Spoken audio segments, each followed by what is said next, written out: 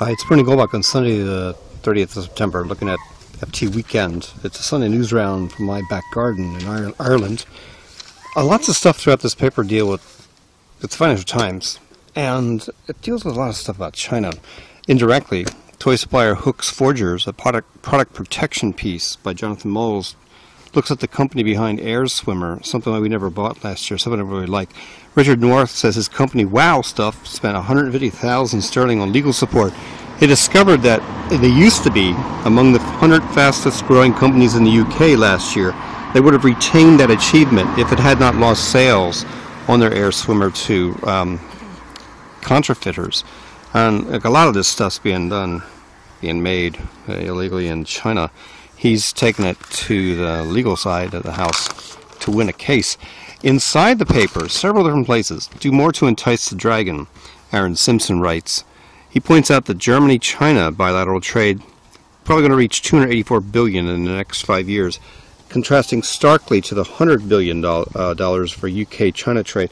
And he points out why a lot of this is happening. It's down to a visa system, which makes it appear, at least on the surface, that England remains an island nation. I think Ireland faces the same thing. It's a common travel area. Gets to see. Whiff of irrationality over property taxation, Ireland's going to face a property tax. Jonathan Ely points out, which you'd expect in the Financial Times, that mansion taxes, which they're talking about in Ireland as well, is bad ideas. One reason is because it won't raise much money, and once the paltry tax revenues become apparent, you can bet the definition of what a mansion is will change. Right now, a €1 million home in Dublin is a lot smaller than what you'd find down the country. And then there's this philosophical issue about property. If you penalize top-end home ownership, and then you help at the bottom people to get on the ladder, it seems like an irrational kind of a thing. Tax policy caught in a pincer-like grip, one side or the other. Ryder Cup's providing a lot of interesting suspense in Ireland and throughout Europe. I mean, it's great being played in Chicago right now. Great the way it's great the way it's playing out. I'm seeing it on the Sky Sports in places all around, different pubs here in Cashel where I live. Front page about Apple Maps. Tim Cook, Apple's chief executive, has become their chief apologist.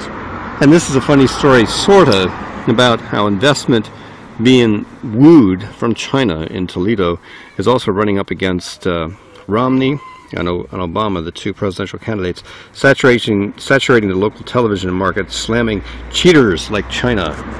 I said China runs through the paper a lot more than I'm used to seeing.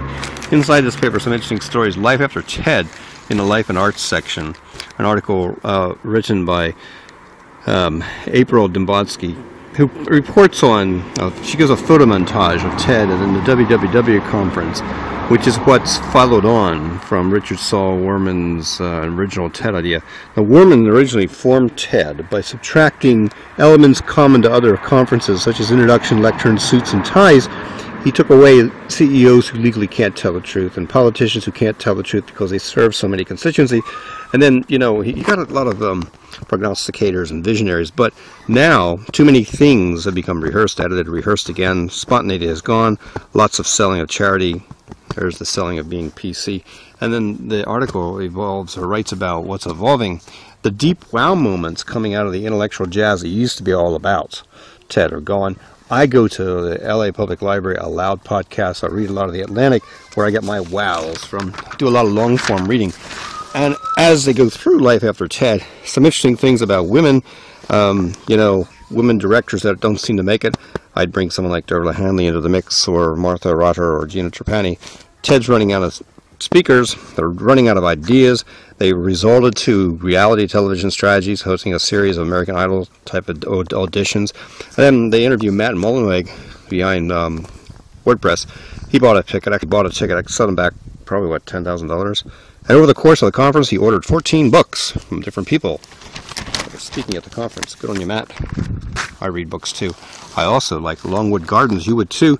Sideshow deserves to mention this. I mean, right now, Longwood, it's got all this lovely fall colors. We go to Longwood when we're back in Philadelphia, in our Philadelphia area, from Lancaster County, Pennsylvania. Dad and Mom used to walk that garden all the time. Stuff I love. Geez, stuff I love about it. The highest horticultural standards in the world, delighting visitors throughout the year that visit those gardens. And now, at nightfall, the garden's been illuminated all summer long by hundreds of thousands of artistic lights set out by the British light artist Bruce Munro. Love it.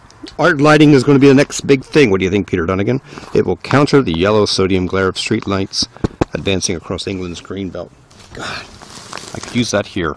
Think about backlighting this thing. Maybe make an uplight that's pink. Pink birch tree at night. What do you think? Hey, here we go. 2 pages about Apple, sort of. Foxconn rolls with the punches. That's Terry Gu, the man behind Foxconn. Mr. Gu, nearly 62, oversees the largest private employer in China and the world's biggest contract electronics manufacturer in revenues. But I find it tough moving to Mexico or Brazil. A lot more militant there. Apology takes the brand into uncharted waters, writes Tim Bradshaw about Apple.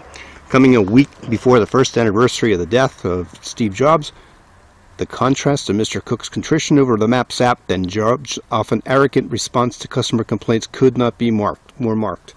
Yeah, maps are beautiful, aren't they? They are beautiful, but not necessarily functional. You can read more about it on Walter Higgins' Magic Maps blog post if you're interested. Contract Cook and List Arrivals help to bring users back on track. Mr. Cook suggested customers continue using Google Maps through a web app as well as other alternatives such as Nokia's Maps Excellence. While Apple works on correcting their mistakes, it's going to be years before they correct those mistakes, really.